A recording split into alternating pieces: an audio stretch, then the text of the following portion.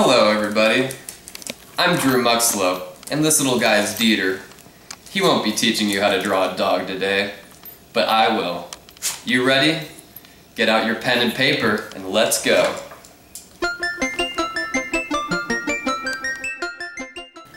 The first step of this drawing is to draw the head. Start out by doing a semicircle for the forehead and a long snout. It should roughly be the shape of a Scotch tape holder.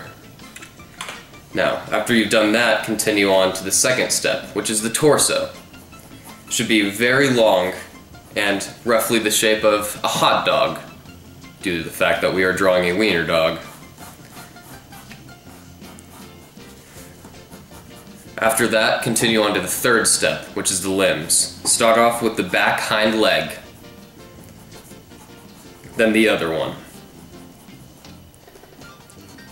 After that, draw a curvy tail in the back.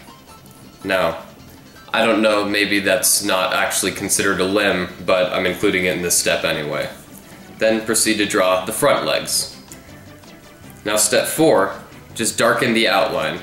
This all should have been a light sketch with a pencil, so all the parts that you're proud of and want to keep, make sure you make extremely dark when you're outlining. This should be one of the longest steps. Some fun facts about dachshunds while you're still darkening that outline.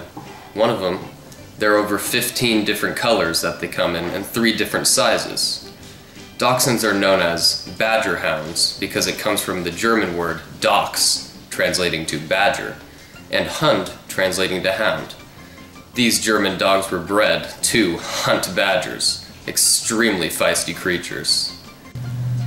Dachshunds were bred to have long bodies for optimal tunneling techniques. A full-grown dachshund can actually completely immerse himself in the ground within 2 minutes. 2 minutes. That's crazy. They have loose skin so it doesn't get caught while tunneling, long ears, and a long, strong tail so that an owner can pull it out without hurting it. By now you should have finished darkening the outline, so step number 5 is to add some details. This includes the eyes, nose, mouth, whiskers, and stuff like that.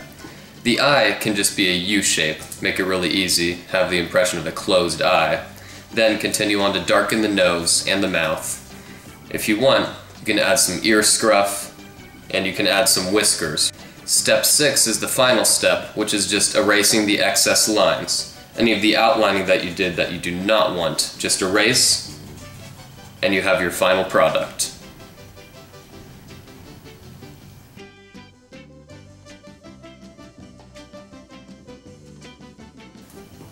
Now, isn't that a wonderful doggo? If you want to get extra spicy, you can add a few details just to increase the depth a little bit more. And there you go. Now you have your very own beautiful wiener dog. I hope you enjoyed.